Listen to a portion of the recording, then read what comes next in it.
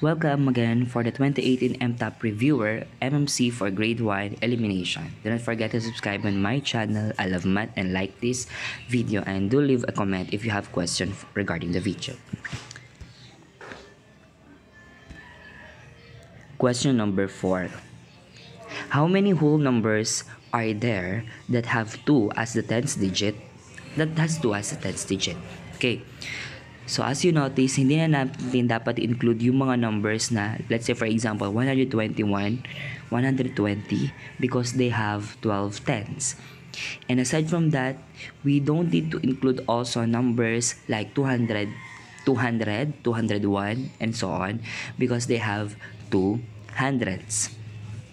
That means, lahat lang ng numbers na pwede nating include ay numbers from 20 to 30. Kaya lang, hindi natin pwedeng ibilang si 30 since 30 has a 3 tens, not 2 tens. Okay? That means, ang pwede lang natin ilagay ay 20 to 29. But we know that from 20 to 30, we have 10 numbers. Kaya lang, hindi nga kasama si 30 because it has 3 tens. But, yung kapalit naman niya is 20 because 20 has 2 tens, that means include lang natin siya. So, that could mean the same thing. Parehas lang sila. 10 numbers pa din. Okay.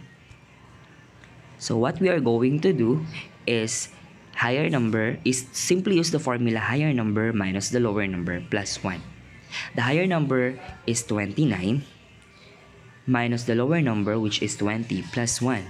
And 29 minus 20 is 9 plus 1, which is equal to 10. So that is the answer for this problem.